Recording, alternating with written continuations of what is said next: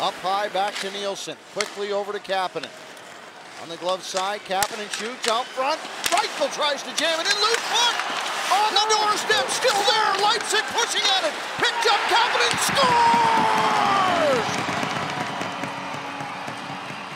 Kasperi Kapanen ties it up with 3:53 remaining.